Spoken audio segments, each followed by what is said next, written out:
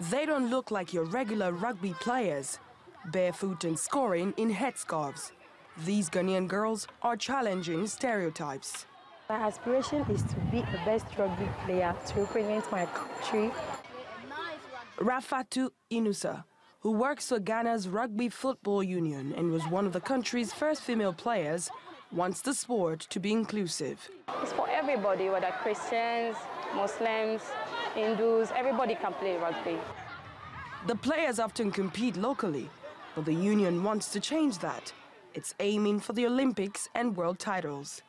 We want to get the students who are training here, we attach them to clubs, we monitor their progress, and then in the next 5 years, 4 years, 5 years, we are hoping that they'll be able to play in the under 16s, in the under 20s, under 18s for the national team.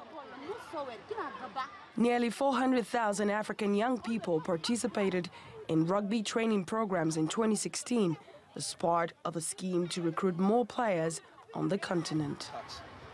Touch 2 hands on the ball. Rugby remains a male-dominated sport in Africa, but a scrum of girls taking it up could soon contest possession of the game. Adesewa Josh, TRT World.